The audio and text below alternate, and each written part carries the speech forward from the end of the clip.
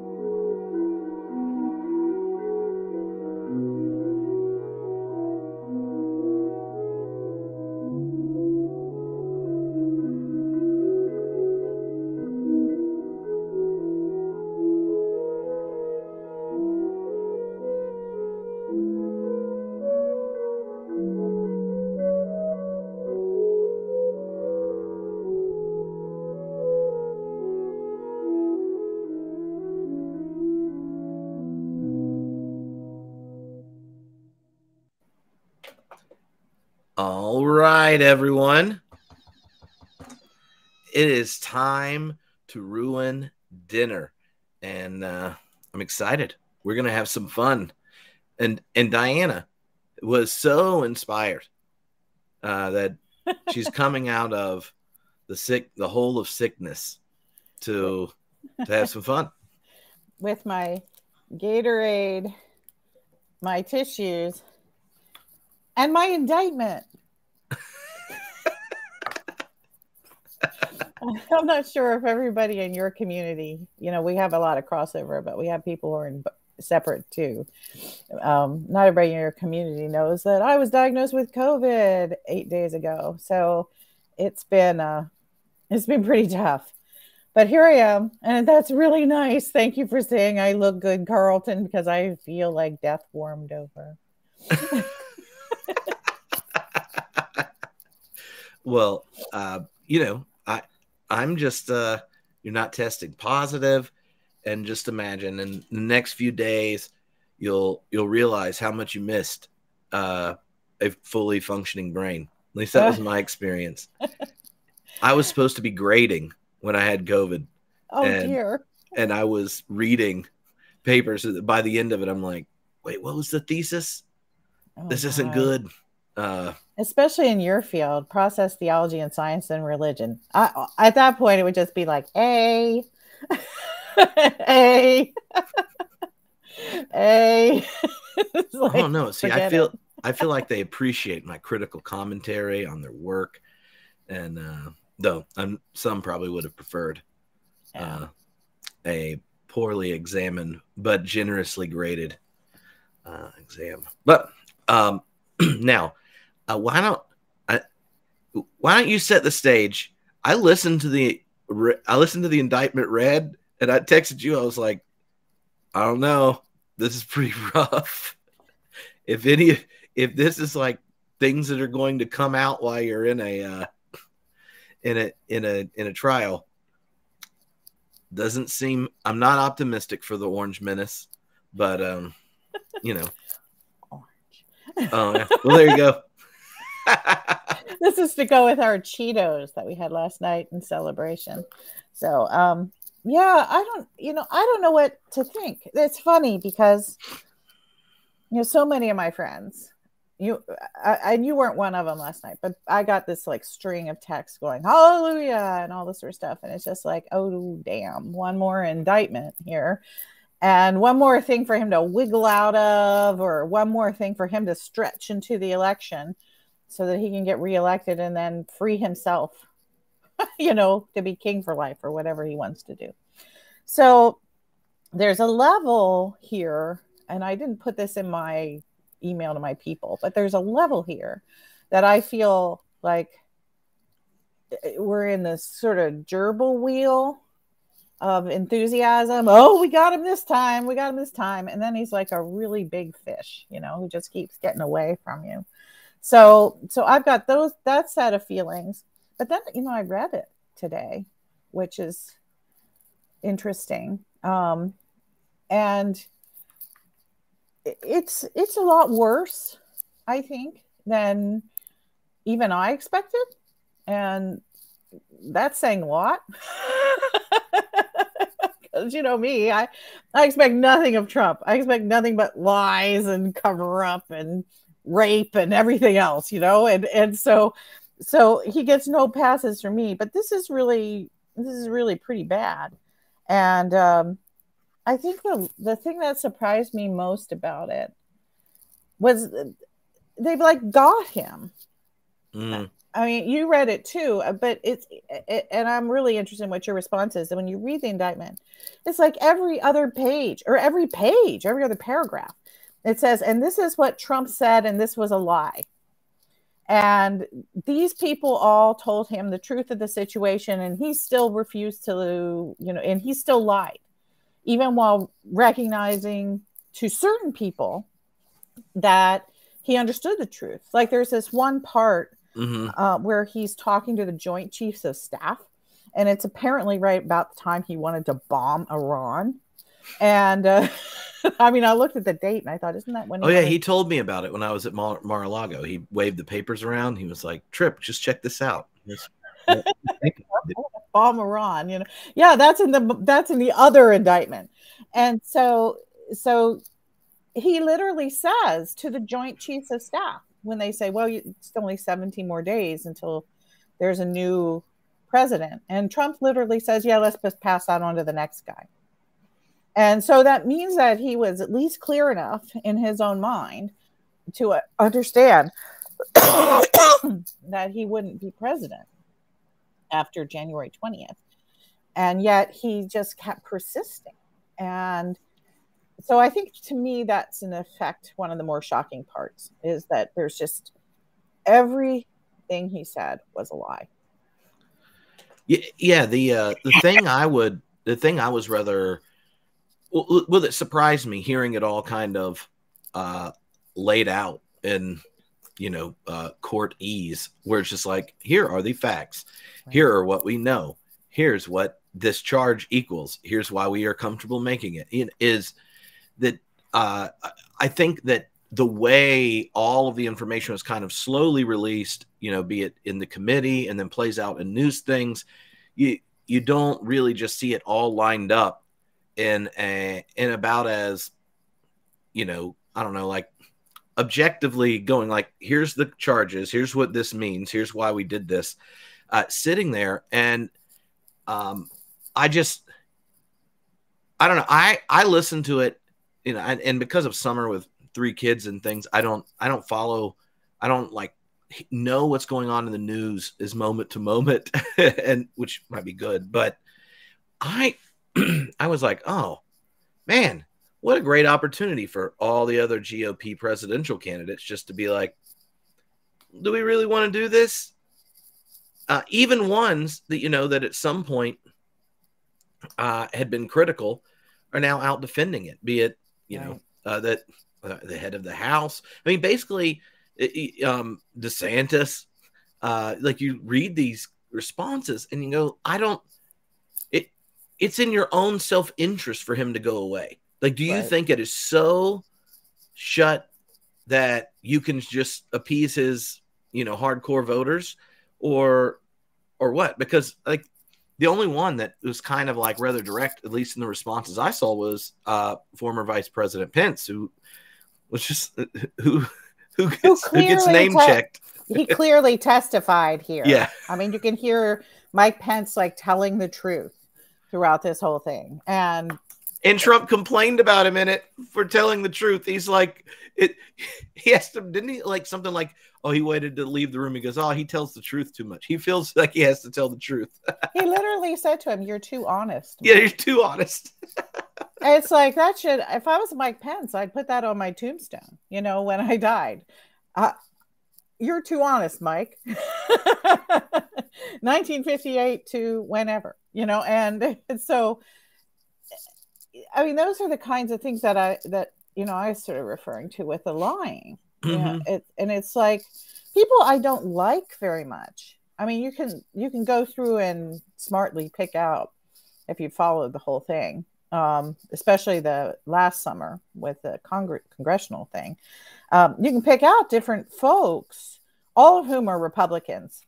Every person, I think, who is quoted in this indictment is a Republican.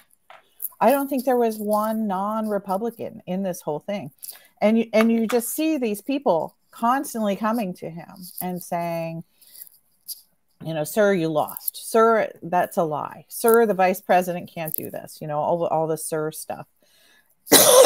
But he just, you're too honest, Mike. It's the idea that one man, by the sheer force of will, can bend the arc of everyone else's view of reality. And those slimy, spineless GOP candidates just are proving the case. Mm-hmm. I mean, they're loathsome. I mean, I tweeted out that today. The GOP is loathsome. The only person who I have any admiration for, okay, so Mike Pence told the truth. Good for him. He learned that in Sunday school, and he should tell the truth because he did the right thing in this case. Yeah, he also told us that if he gets elected, he just wants to outlaw abortion. So that's always good. Unlike some of the others that were like, no, we're originalists. Why would we? This is settled law. Right. At least he really seems to tell the truth. And then Will Hurd. I mean, see, that's the thing to get to your question. Since I was in bed watching television and you've been watching kids, there was that GOP thing in Iowa. I have no idea when it was, probably about 6 days ago. And they all got up and gave their little 10-minute speeches. And Will Hurd got up and just demolished Trump, said he was a liar, said, he wasn't worthy of the presidency, all this sort of thing. And the whole crowd just like turned on him and booed him mercilessly. And, I'm sure he didn't pick up a single vote in Iowa. And that's what those other guys are afraid of. Yeah. They're just afraid of the power of the crowd, and it's the power of the crowd that Trump seems to still be able to control at some level to bend the arc of reality. I mean, that's what he's depending on. Does this feel, okay, I'm wondering if this feels different to you, because here's what, now, granted, I've just been back in the States for a year and I'm in the South and I've had quite a few sobering conversations with individuals that are very far from being aligned with me politically. But I don't hear, when talking to friends or neighbors and things, like they have any genuine worry of what happens if the whole system is just trashed. It, like, I keep going, like, you do, like, like, even as all the people that work for him are like, yeah, he's not good for democracy, that he's a liar, like, blah, blah, blah. Like, at what point, like, does any kind of desire to preserve a means of relating across all the difference that's contained in the United States without resorting to kind of violent tribal engagement or sheer perverse manipulation of the system? I worry about that. And, that might inspire me to vote for Joe Biden instead of Cornel West. But I just sit there and go, do you really want what happens if we do this? Yeah, they do. I don't know if they really, I'm not sitting there going, I don't think you've hung out with people that disagree with you very much. This is what always goes through my head. I'm like, you just need some new friends. Like, they're not that bad as like humans. Then we have these different commitments and they get rallied up at the macro. Then we start doing stupid stuff. And when all these people are lying to you, because off the record, they all know Trump's a fool and a charlatan. Like, we all have seen or heard tapes that even the people you're listening to that are selling you stuff, like the Fox News people and all these kind of things, they all know he's a fraud. Like, couldn't you, like, what animates you? The only answer I got from anyone was, it's just like what Trump is just a lot more fun. Yeah. That's been in several surveys recently, is that they don't want to vote for DeSantis, who is, I think in certain ways, DeSantis has even got worse policies than Trump. I mean, he's been very effective in Florida carrying out horrendous political outcomes. But so you would think they'd like that. but he's no fun. I don't know if you saw the thing about DeSantis in New Hampshire, where they offered tickets for come have a beer with DeSantis, and they were selling tickets for $50 and hardly anybody signed up. And so then they did this cut rate special, come have beer with DeSantis for $1. And so you got a beer for $1? You got a beer for $1, and 29 people came. I mean, do you think like so much of that energy is you just get more at Theology Beer Camp? Oh yeah. Well, I just want everyone to know theologybeer.camp. You too can come have all the beer you can drink. Also this year, we have winery coming and a kombucha brewery. So yeah, you can come. So anyway, it's more than $1, but the company is a lot better. Yeah. And unless Cornel West shows up, nobody's running for president. I know, but he's more than welcome. He's more than welcome. I think, and I don't know what to do with this, but one of the Homebrewed Community members messaged me, and she's a Episcopal priest, but in rural part of Tennessee, and she said that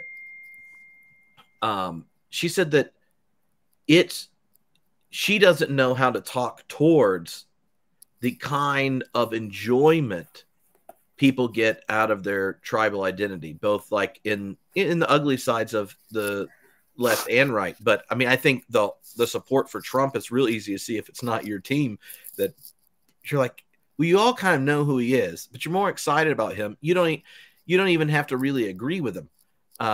Like I saw that recent poll where it's like, if you think X or you think Y, Trump wins both sides for like, oh, a more aggressive foreign policy, more restrictionist, bigger tax, less tax, all these things. It doesn't matter. They just vote for him. Right. And the thing she said is like, is there a way to not come across partisan and framing? We, like, as Christians, a different kind of character needs to be pursued in thinking about public discourse. Part of being a different kind of character, Christians should have a certain kind of character engaging as citizens, and it's just hard if everyone knows where you're located to talk about that without it seeming partisan. But I was like, I don't know. I'll make Diana answer your question. Yeah, there's a level of throwing my hands up in the air like I just did that I have with these questions at this point. I have found that in the last, I think, 14 to 16 months since I've been speaking engagements more, almost all of my speaking engagements come from blue churches and red places. And so that means that the vast majority of the stories that I have been hearing are coming from communities where they literally feel cut off from the people around them. And so it's been intriguing to see how brave these little churches often are. And sometimes they're even bigger churches, because they don't back down. They're involved in their local pride festivals. They still have Black Lives Matter signs that hang up. They're involved in different kinds of actions politically to ensure voting rights. And they're doing all kinds of great stuff, but they're losing their friends. Excuse me. They're losing their friends. And I asked them, what have you done about it? And most people are just saying, I've had to let go. I just was in a conversation a couple weeks ago with a woman who didn't go to her 50th high school reunion in this little town where she's lived almost all her life. And it was because she said, I go and I have to sit around and listen to everybody that I've known for more than, 3/4 of my life. And they tell me that they talk about people like me as if I'm stupid and wrong. And she said, I just don't go anymore. And so that's got me kind of like a little depressed about this. So there's that, there's the reality of it all. And then I keep trying to think about, are there some theories that we might be able to pull out? And one of them is, I've been thinking about this a lot. There's nothing wrong with belonging to a tribe. Mm-hmm. And that when progressive types start saying bad stuff about tribes, oh, they're just part of that tribe, or this is just tribalism. I think that we really have to watch that, because we're the ones who are supposed to be sensitive about indigenous peoples. And the language of tribe reminds us of something incredibly important. And that is, everyone needs a place to belong. And everyone needs to feel like they, if in effect, are part of a tribe. And we have tribes in the Bible. We have tribes in indigenous cultures. There's nothing wrong with tribes, and there's nothing wrong with tribal identity. Indeed, that can be a very clarifying thing. The problem is that when tribes think they're superior to every other tribe, or they isolate themselves from all the other tribes. So the problem is not that we belong to tribes, or not that we find meaning in tribal belonging, but the question is, how do the tribes function together and not destroy one another? And so, if your Episcopal priest friend wants to cogitate on something, I think that might be worth cogitating on. What is it in the tribal identity of the people that she serves that is worth holding up and praising? And then, sort of asking that next question as to, should your tribe get along with other tribes, or are you just trying to wipe out all the tribes? And so to say, is tribal warfare is the problem, not tribes. So I think maybe, there might be a little sort of thread of theological wisdom to pull on there that might begin to open up some of these questions in congregations in a new way. But like I say, that's theory at this point. It's just something I'm thinking about. Mm-hmm. Yeah, I mean, I definitely think there's a, being part of a tribe is actually important for just human flourishing. That's right. But I think you're right. It's like, but is your self-understanding as a tribe one that to be this is to be antagonistically, engaged to another? And part of the situation, I think, as a nation is the way in which a growing percentage of the population don't feel that the very mechanisms of the democracy are the means by which the will of the people gets done. Correct. And the process of legislating and voting and these kinds of things are viable mechanisms. When you get kind of the growing income inequality, and then you get the growing power of big money and multinational companies on our politicians and these kinds of things, that like both Trump and Biden don't feel like debating.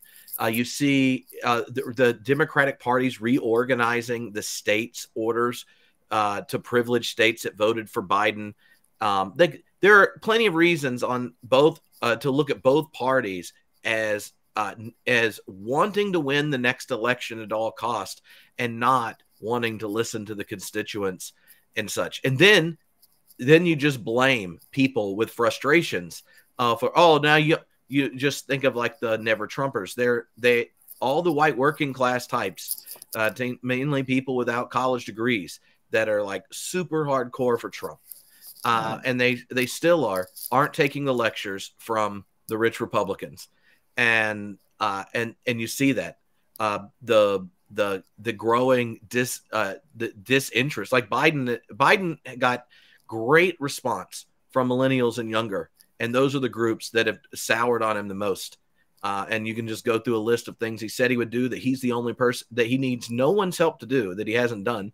And then you wonder what's happened. Like he sent me an email asking for money again, and I wrote him a little letter and was like, well, considering I'm about to start spending $600 a month on student loan repayments, you're not getting money, and here's a list of the other people I've given money to that won't be getting money.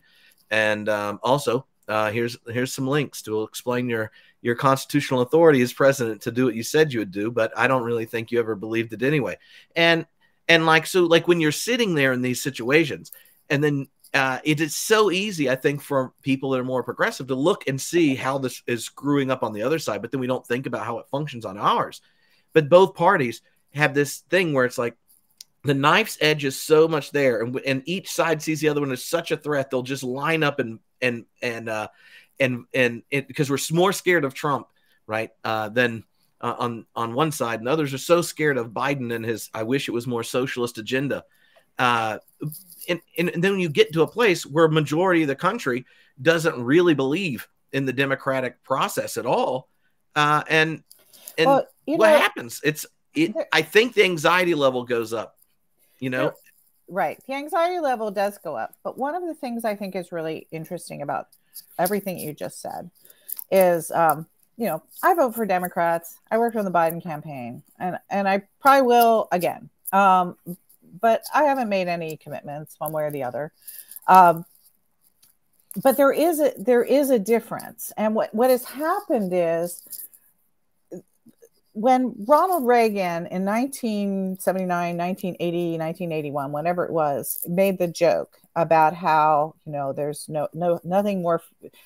The guy from the government shows up and says, "I'm from the government, I'm here to help." And then Reagan says, those are the worst words in the English language. That has become the narrative arc of American political culture over the last 40 years since those words were uttered. And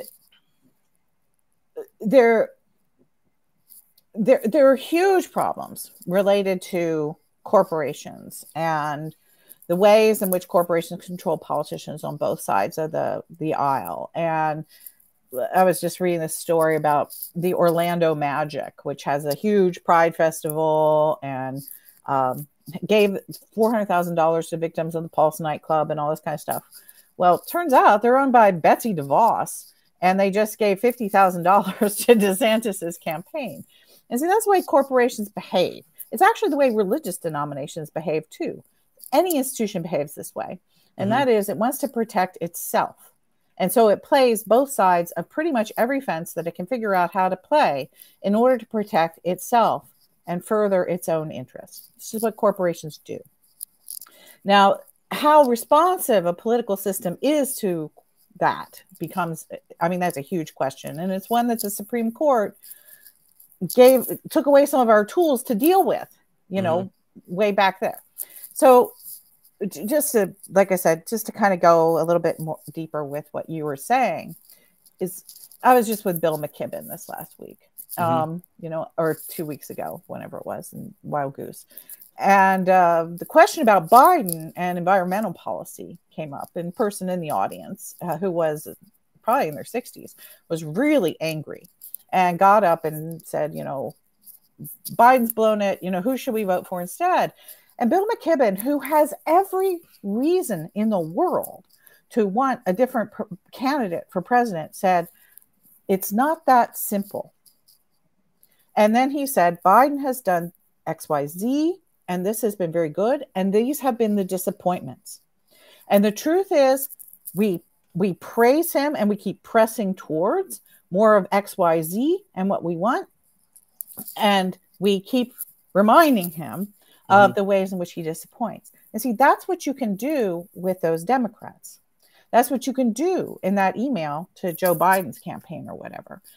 But that is what we lose on the other side of the ledger. So these are not equal things, even though what both of them have done in different ways has pressed Americans towards the narrative that Ronald Reagan wants you still, Tripp, to believe. Ronald Reagan wants you to believe, period, full stop, end, that the government that we have has failed and can never fix anything. And so that is what worries me, is seeing smart people continue to give in to a narrative that was invented specifically by one side to discredit the entire system, and to see that 40 years later, that discrediting was such a powerful narrative that it's functionally worked. And so that's one of the things that I personally want to resist. You know, I think we can be a lot smarter about how we both criticize those shortfalls, and which is exactly what Bill said. Bill said, you know, to be able to leverage the powers that we do have, even with this. I mean, Bill spent, what is it now, 40 years fighting Exxon. You know, you're worried about student loans. You know, he's worried about the biggest corporation in the world pouring endless amounts, billions and billions and billions and billions of dollars of oil down our throats so that the whole planet dies. And so if somebody like Bill McKibben can sort of stand back and have that kind of measured view of things, I think that's a model of how one participates in democracy. And, you know, I just, that's just kind of where I want to go with that, you know, and for people that don't know, Bill McKibben has been a long time environmentalist, but also a deep person of faith. And you can, his nonprofit 350.org, which conveniently is also the web URL, is a great place to connect for that. And if that's an issue and you're thinking about it in your congregation, about how to engage as a congregation, Interfaith Power and Light has lots of resources around that help people in different denominations and faith traditions figure out how to model eco-activism, but also be informed. They have regional groups on local, because you can make more impact on local policies as well. And that's, to me, that's sort of what it's all about. In a democracy, we have this awful thing where we have to make this binary choice. Nobody likes binaries. We're post-binary sort of thinkers, whatever. But we have to do that. And then there's this other level of relational, hand-to-hand sort of activism to pressure a system to do different things. And one day, all of that hand-to-hand activism, I think, will result in a shift in the binary choice politics. But we just don't have that right now. And so I get pretty upset because I was just looking at polling data. Excuse me. And the idea that that Biden could lose by, you know, Robert Kennedy or whatever, some candidate peeling off.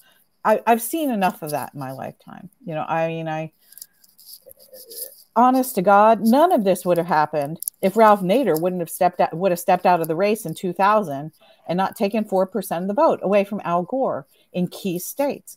And then we got Hillary Clinton in 2016. It's like, have we learned nothing about this kind of thing? And had we had Al Gore, the whole trajectory of the last 20 years would be entirely different. And even with Hillary Clinton, we wouldn't be sitting here today facing this, you know, this pile of crap of a criminal former president who has, I mean, this little page, this stuff here, this amounts to treason. You know, Jack Smith doesn't say it, but plenty of other people are just saying, okay, he describes everything in here without ever using the word treason, is that that this man is a traitor to the United States of America and to American democracy. But it'd be hard, given his job, to say that right before the actual court proceedings and things. Right. But so anyway, I get it with Biden. You know, I wish. What about? But it's not to be, I think.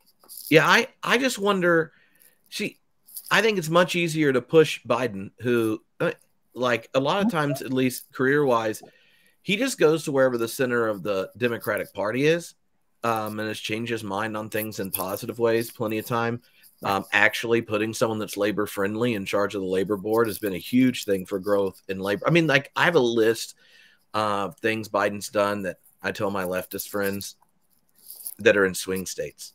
But I'm like, if it's a solid state, yeah, go vote for Cornell. But vote for whoever you want in California. But but I see, like, I think it would be easier to push him if you actually had like actual debates. It just looks like he's hiding.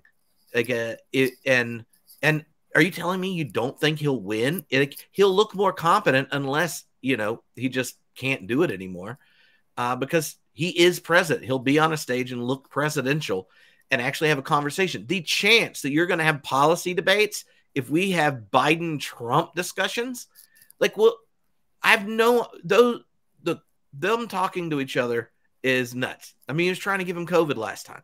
Right. And I know. It's just like, well, trying to kill him while he was on the stage. Yeah, but like, if you think of the places where Biden moved towards the left in the last election, it was because Bernie Sanders pushed him. Right. You would not have got the initial push on the Green New Deal or student loans and these kind of things. He had like no real policy. He never said prior to getting pushed that he actually supported single payer health care in any way, right? Like, or Medicare for all and that kind of thing. Like and so part of the least the way I read like, well, when he switched his chief of staff, he's gotten less and less edgy, and then you're avoiding debates and stuff, which is where he finds out where the party actually is. And I don't think when you look at polling and when you look at the growing frustration from where people that supporting him previously, like, what good's being done by not actually campaigning and then actually talking about policies? It just seems like the mechanism is like, I'll show up for planned things to say stuff. My team would keep doing work, and then y'all just remember Trump's the other option. And so it makes it harder to feel like you have the ability to push things, unlike last time, where by the time Sanders backs out, like, there's been real concessions and there were action plans on stuff that was getting pushed in Congress. And I think that I bet they're making most decisions on what they think will actually end up winning the election because they're so scared if Trump wins. But what I would like to do, if we could, is switch back to Trump, because one thing that's going on is there's still a lot of flow, and there's still a lot of time that's happening in terms of the Democratic primary. I mean, we actually do not know what final choices they're going to make about conversations or any kind of town hall type things, etc. Well, Diane, we just want to let Biden know he's more than welcome to come on Ruining Dinner. Well, I would actually love to have him. I think he would be kind of an interesting guy to talk to. People say he's very sharp in person, and but anyway, that to me, that's beside the point. I really want to get back to it at this moment. It's not beside the point for our longer arc of religion and politics conversations. But at this moment, I think one of the things that's really painful, that's really important is, we are looking at this indictment, and you said a while ago, it's like, well, giving up on democracy. I want to tie that back to religion. And this is something I remember happening in a youth group in high school, and certainly conversations in the evangelical college when I was growing up. And so this is in the late 70s and through the 1980s. So I'm really interested if you've heard stuff like this in your sort of circles growing up, which is after mine. And that is, I can remember youth group leaders and college professors saying that democracy wasn't biblical. And so instead, they would point out, I remember literally an entire series sermon at the Bible church I went to in high school about how democracy never shows up in the Bible, and that the most I guess, sacred, holy, theologically approved version of government, whatever it was, were kings.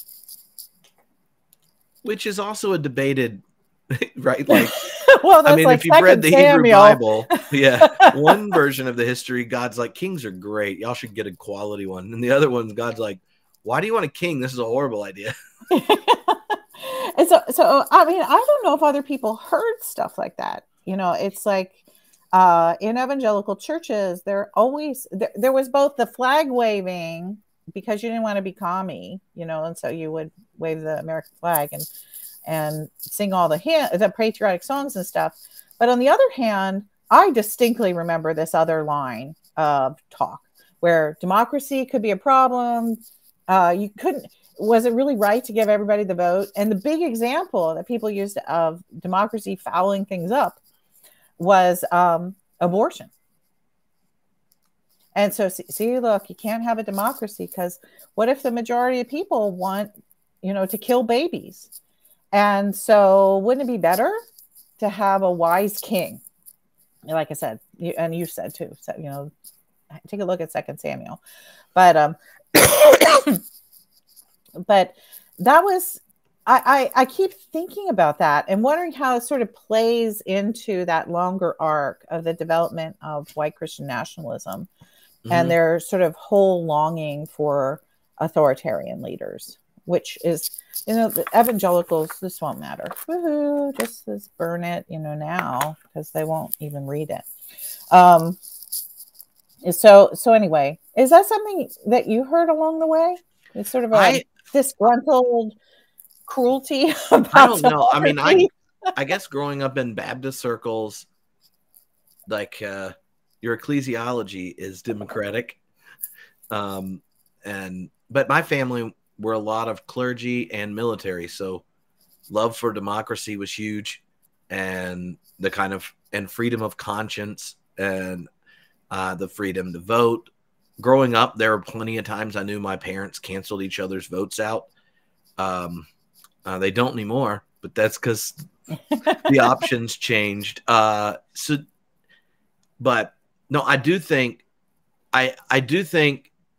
and this is mostly from our mutual friend Tim Whitaker, like sending me random stuff from current right-wing types. Oh, good. I love Tim's stuff like that. Like, I'm like, he'll be like, check this out, you know, and then I'm like, this is crazy, and he's like, oh no, they have 200 million subscribers on their YouTube. I'm like, oh no.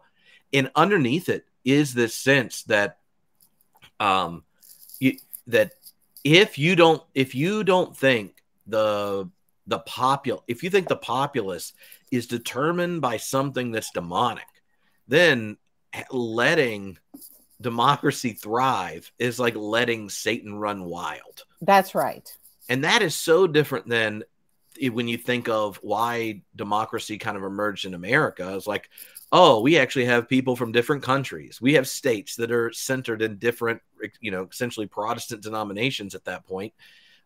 We are trying to figure out how to live and live together and all these kinds of things. And democracy emerges as the way Western monotheistic groups recognize the dignity of the individual in difference without having 30 years war, right? Like, right. We get this notion of a subject that has the ability to think, reflect, and then engage in the populace and so, like, the origin story of America, I think, at least for me growing up, democracy was the means by which truth gets contested in a public that has already decided to be peaceable, and be it right, like take Roger Williams debating with Quakers, or like debating over foreign policy, or these kinds of things. But if you can inscribe everyone that disagrees with you into a narrative where their agency is the agency of Satan, right, then it's nuts. Like, one of the people, one of these videos, you know, was going on and on, like John MacArthur going, you know, California was famous for keeping his church open in lockdown, popular Calvinist preacher, like far right wing style. He was going on and on about drag queens, and then somehow it gets connected to we have to take over America and things because we to protect kids. Same guy had protected multiple staff members who sexually assaulted kids. Right. You know, it's like there are more kids assaulted at your church by your staff you protected than have ever been assaulted at drag queen story hours. And like the framework just doesn't there's no connection, because if the others agency in a democracy is the agency of Satan, then you know all sorts of things follow. But yeah, I mean, hearing that you had that and then hearing it again there, but I don't remember. I've never thought that, or like was in a community where the problem was democracy. It was always, we haven't expanded the democracy yet, or we haven't lessened the impact, the voices of the powerful through like money and these kinds of things, or we've created laws that limit the impact of the working class. And yeah, well, you know, I think it's interesting that you would bring up the idea, you know, that these democratic ideals were all about the founding of America, and you bring up Roger Williams and the Quakers and some other really important sources for that. But I was thinking of a little bit later, and that is during the American Revolution. There are really serious American historians of the last generation who tied together the First Great Awakening with the American Revolution. And there's apparently a really famous book called, I can't remember the name of it because it's just like that's COVID brain. But I believe it was by Gordon Wood, who is still active as a historian, very senior historian now. And he made the point that without the First Great Awakening, there would have been no American Revolution. And that means that one thing, never point that out to an evangelical. I've done that, and they get very upset by that because it means that something about evangelical religion is deeply tied to political democracy. And so it should be that they're a worldview that is more committed to, say, democracy than like the Episcopal Church, which was an offshoot of the Church of England, which there are people in the Episcopal Church today who still want to pray for the king, you know?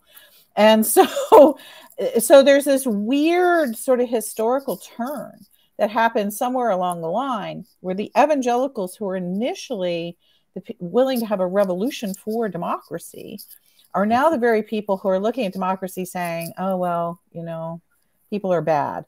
And I think it has something to do with our anthropology, you know, because evangelicals always stood in this weird place where, at least initially, they've never sure whether they're Calvinists or they're not. And so if you think you are saved by being born again, you've already introduced certain ideas about how you as an individual has some control over your own salvation by this ritual, by belief as a work, you know, whatever it is. And so that empowers you as an individual. No wonder they like democracy, because if you can choose to go to heaven, if you can choose to be born again, you can certainly choose who your governor should be. And so it kind of fit together. But then there's this constant fighting in evangelicalism about Calvinism. And it seems pretty obvious that the authoritarian views of the authoritarian politics we have right now of evangelicalism, you know, emerged out of Calvinist political theory, Rushdoony, Christian Reconstruction, and the idea that people are innately bad. So you can't have a good democracy. You can't trust people to use their vote to forward the kingdom of God. And so therefore, there's only two ways that you can make sure that the kingdom of God comes forth. One is you have to have the majority of the people in the democracy be converted. They all have to agree. with you about your religious views. So you have to silence all your opponents. You can't have Muslims and Buddhists and all those other people. You have to, or you can, but they have to be marginalized politically. So you can do that, or you have a different kind of political system, a top-down one, one that doesn't involve democracy, one that continually limits democracy. And people are always making fun of me on social media because many of us know that there has been a long, quiet argument in the same form of authoritarian evangelicalism that you were part of, you that affected your life in the Southern Baptist Convention, growing up Baptist. All those wonderful things that you learned as a kid, those all got stripped away from you by these authoritarian Calvinist Baptists. And so, I mean, now they don't even count Russell Moore. No, I mean, he's too liberal. Which is just like unfreaking believable. Russell Moore, who will never talk to me because I apparently am like the whore of Babylon.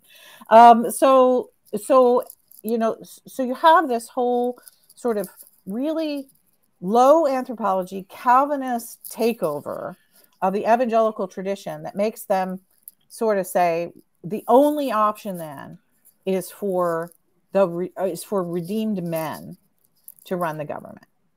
And anyone who God has appointed to be in that position of authority. And so the long argument I was going to say that they're involved in is there's a whole bunch of them who think that women shouldn't have the right to vote. And I can guarantee you we will see coming down the pike both getting rid of birth control, and there will be a significant minority, but one that will increasingly pressure the Overton window about how women shouldn't have the right to vote in America.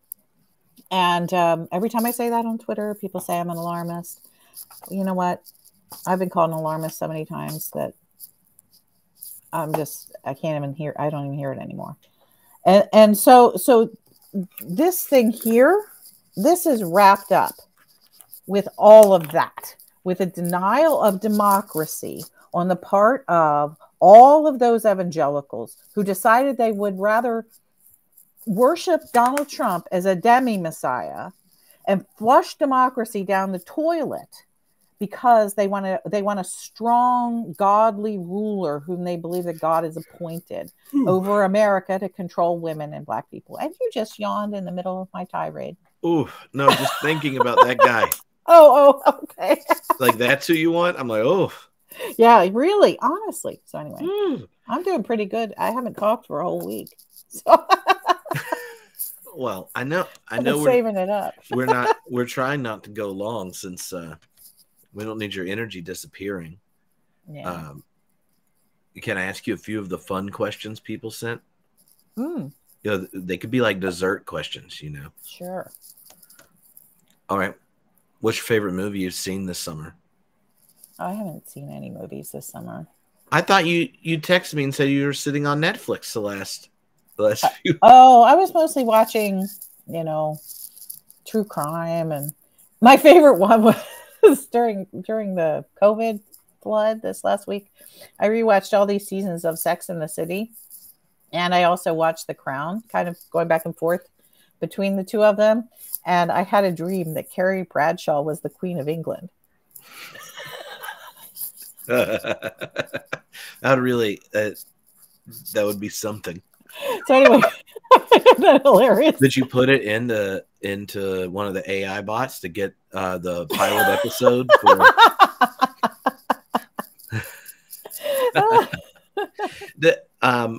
Carlton mentioned Oppenheimer in the comments. I went to. I would love to have not missed Barbenheimer by being in bed. I went to see Oppenheimer with Elgin and one of his buddies, and it's a wonderful film, and it is. At least I hope it gets seen as a sobering reminder of the consequences for who is in the decision-making seat and the power of the power the military-industrial complex has over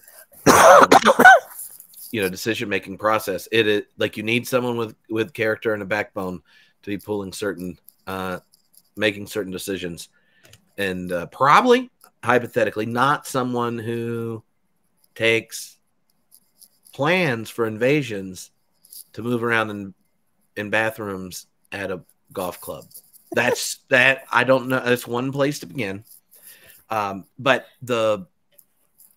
it was just funny to see how at that point in history, and this, it started a little bit before that during the First World War, where scientists have always since then identified with the scientific community, where they push and ask questions across nation state boundaries.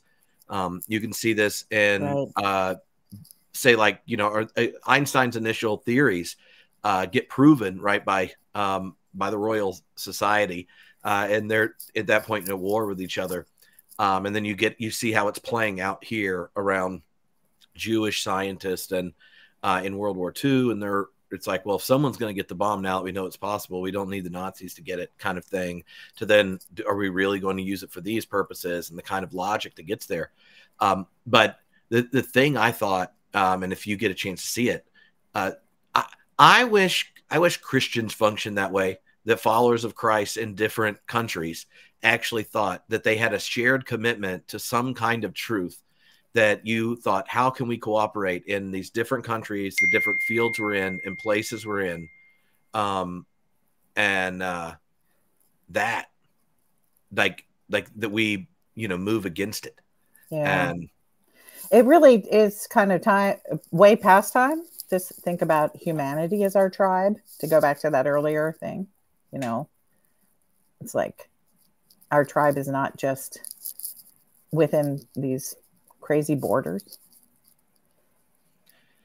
Yeah. And, this would be my nice Hauerwas statement for the year. I mean, I think he's right. Like, if Christians just decided not to kill Christians, there would be a whole lot less war. Oh my gosh, yes. I mean, it'd be nice if we, just didn't even kill our enemies, given Jesus's thoughts about it. But we can start with the people that have the same Eucharist. See how it goes. Same baptism. Yes. So, okay.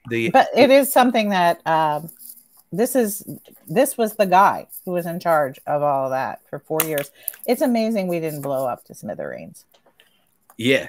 No, it makes me believe in the Holy Spirit, actually. I bet in the next 20 years, the number of things that come out that got, it's just wild. Right. We asked for a puppy update, most exciting puppy update. Well, Demon Puppy is starting to turn into a really pretty good dog.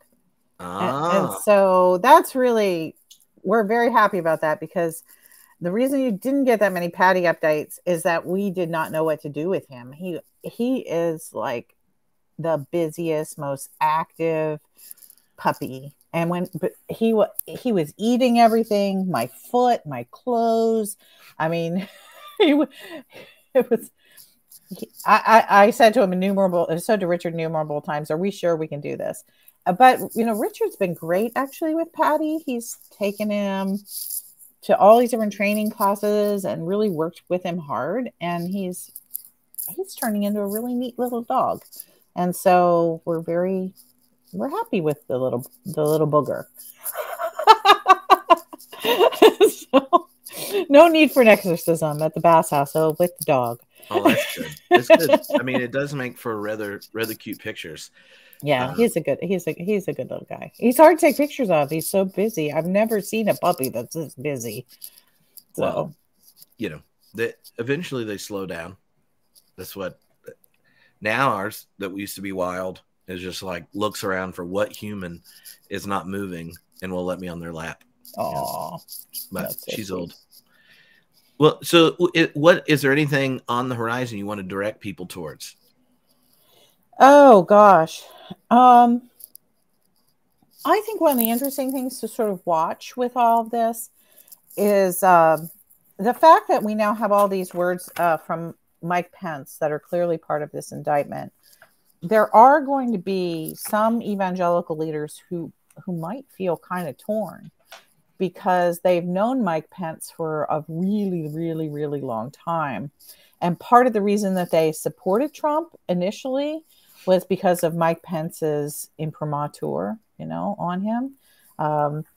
And now that Pence is backing away, it'll be interesting to see how much more public Pence becomes in his backing away. That will force some number of at least the more thoughtful evangelical types who have still been in Trump's camp to have to choose, really. I mean, it's going to come down between a war between Pence and Trump. And religiously, that's going to be an interesting thing to watch, because it's going to be a kind of an argument between, like I said, sort of, it might be between the more Robert Jeffress, sort of Calvinist Baptist types, and some of the Christian Reconstructionists, because that's where Mike Pence has always been, sort of in that Christian Reconstructionist, the family camp, stuff, the Jeff Charlotte book, The Family. And so that's Pence's longtime bailiwick. And then Trump over here with all the charismatics and the Luke Wallnow and the, all the people who are the apocalyptic sort of Pentecostal preachers. So we could see a real rift around the evangelical community about that. And I think that that's worth paying attention to. I don't know how it'll show up in polls, at least for a while, but I think it will show up in their magazines and in their websites. And it might show up in some of their churches. And so that's going to be one of those little on the ground things to listen for. Yeah. Yeah. Do you, we should talk about this next time, because I know Richard's thinking, don't let her go too long and get too tired. But I'll be so grateful. I have had a number, and I saw you mention this somewhere, but I've also had a number of mainline Protestant ministers say, we're getting like random groups of evangelicals showing up at our liberal mainline church. And what do we do with them? And, other than like not having bad music, like going like, how do you talk to them? It seems, I don't understand like where they came from, if that was your world. But I think that's something we should talk about in the future. Like we actually going to have this year at Beer Camp, we're gonna have certain breakouts that are like in rooms that are unrecorded for like smaller conversations, and one is for clergy who are having ex-evangelicals show up.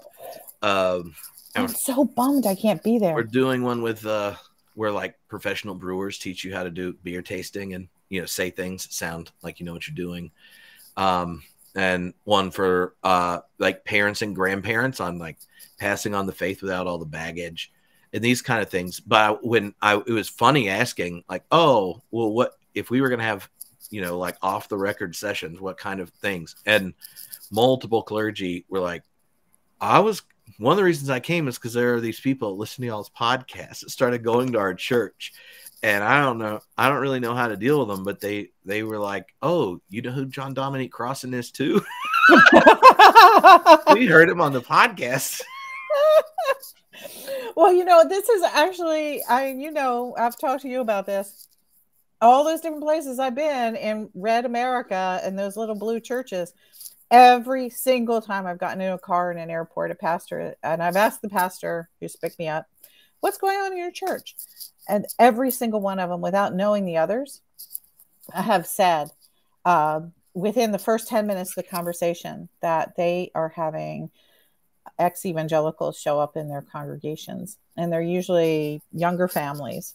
And so I've talked to a lot of these pastors who have been sort of coping with this really interesting phenomenon, and I have oodles of good ideas. I wrote a piece about it in the Cottage, and I could sort of resend the link if people are interested. But I just had another phone call this morning. Same thing, an Episcopal church in a red state, and all of a sudden, just all these ex-evangelicals are walked in the door.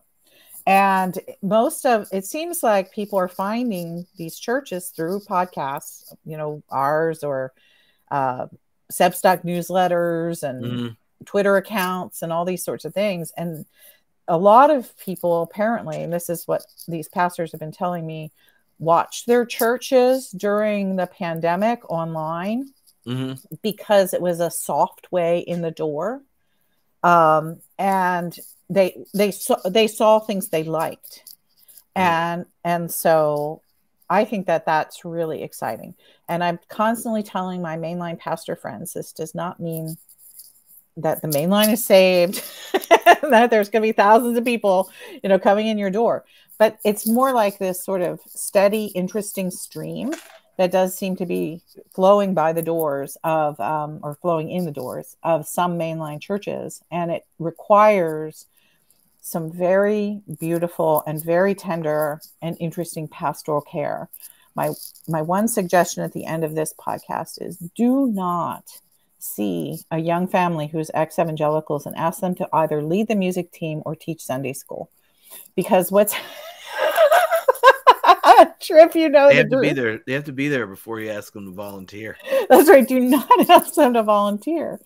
What you need to do is you need to ask them who they are and why they've come, and tell them you're glad they're there, and offer them hospitality and ability to listen to their questions. In the last church I was in, where there had been a sort of an inflow of several of these young couples, very small church, I talked to the couples after I preached, and they all said that the biggest gift they were given by the congregation was the ability to ask lots of questions and not be judged.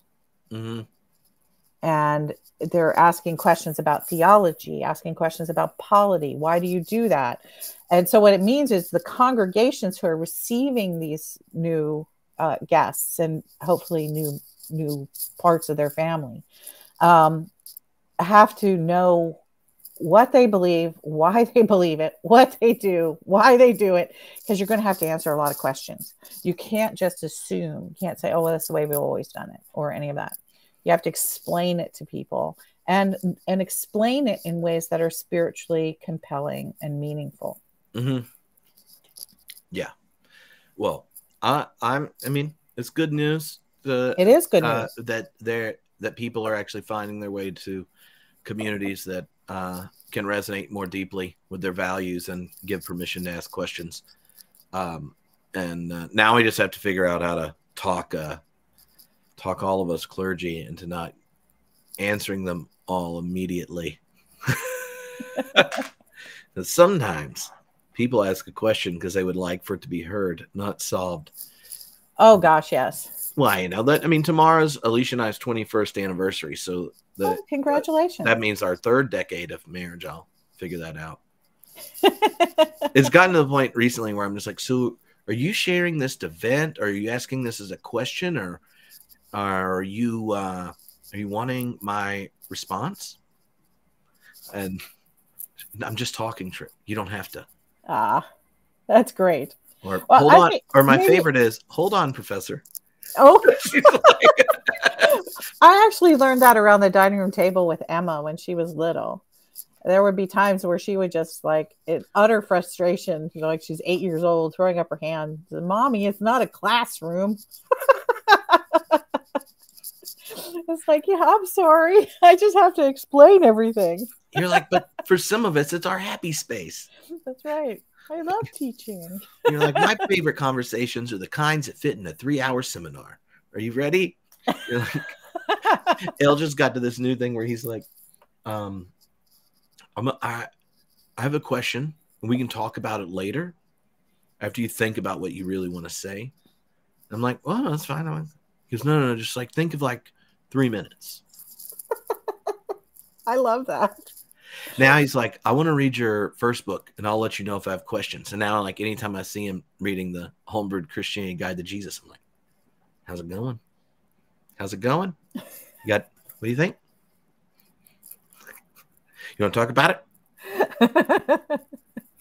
It's fine, Dad. It's fine. Fine. That's the difference between, I don't mean to stereotype, but so many times that's the answer boys give, Whereas Emma would come back with me and she'd have some really long charted out philosophical thing. It's like, whoa. Look, Whatever. I was just glad I'm just glad he had any interest whatsoever. Yeah, it's really great. That's a good thing. Well, I think that, can we just leave people? I have just like a sort of closing sort of hope. Yeah. However, I do encourage people to read this. It's not hard to read, and it's not. I hate legal writing, and this is very narrative. It's very objective, but it's also very narrative. I mean, it's really straightforward. It says, the Pennsylvania governor signed a certificate of ascertainment and certified to the federal government that Biden's electors were legitimate for the state. So, I mean, that's an easy sentence to understand. The Secretary, Pennsylvania approved, so what's the issue? So it's really clear sentences all the way through. Make sure you read it.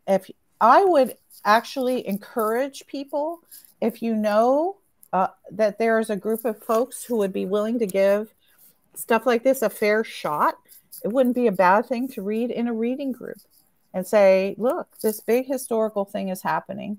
Instead of just paying attention to what's on the news, we want to go ahead and read the document that the Department of Justice has sent out and try to evaluate it for ourselves. And so that's, fair going. I would encourage you to read it. I would encourage you to try to get a couple other people to read it who might want to read it with you. And then the other piece is, these are really complicated times emotionally. And I think that whatever you're feeling regarding this, whether you're feeling hopeful, you're feeling like, yeah, we finally got him, sort of happy revenge, eating a bag of Cheetos like Richard and I were, no matter what your sort of emotional response, feeling a little despairing, is he going to get off again like the trout that keeps getting away? Just go ahead, and that's fine. Wherever you are in this crazy journey of democracy and caring about authoritarianism around the world, because it's not just about us in the United States. This is about all of us all around the world, and how we deal with this moment of despair and anger at the governments we've had for good reasons and not so good reasons. We're just in it together, and I'm really glad, Tripp, that we always get to talk about this and can talk with this community about it. Mm-hmm. Oh, it's always fun. And I dropped in a link to the audio version of someone, if you prefer listening. It's a podcast episode that's just someone reading the whole indictment. Is it really? Yeah. Oh my gosh, what a great thing to do. Yeah. I found it because I knew you would have read it. And it made dishes feel really different. It was not catching up on the Dodgers and Lakers podcast, which tend to be a little more enjoyable. This is but it's so fantastic in terms of disability needs too. I mean, that is just the best. So yeah, sweet. Well, I will look forward to doing this again soon, and thank you all that are members of the Cottage and the Homebrewed Community for supporting us and making the things we do possible. It's great. It is quite a joy to get to do these, and just think, if y'all didn't exist, I'd have to come up with a better reason to talk to Diana regularly. Otherwise, she might start getting a bunch of text threads. And Tripp, we have to tell people we are not mad at each other, because everybody's seeing the Theology Beer Camp announcement, and I'm not on it. And everyone thinks, "Oh, have you and Tripp broken up?" Diana was a secret event. The dates weren't on the internet when we were picking dates. It was a failure to use calendars and communication and planning in advance. But plus our host this year has a school, and that's the week they're off, so we get the whole building if we do it on fall break, which is going to be quite a bit of fun. If y'all are considering coming, you should get your tickets. We've sold 75% more tickets than we'd sold at this point last time, so I'm pretty sure it will sell out. And we just announced we're having music too. Dan from Jars of Clay and Derek Webb from Caedmon's Call are going to do music and things. And Oh, Reggie, who y'all have all met, who had Diana for church history, will be speaking, and Dom Crossens, who hung out with us, will be there, along with like tons of other, nerdy peoples. I encourage people to get their COVID updated booster shots before going. You don't want to get it naturally. No, you really don't. I know they say it's mild. That's what everybody says, but it wasn't mild for me. It's relative. Mild's relative. Mild is relative. All righty. Heal up, and we'll get to do this soon. Thank you all for hanging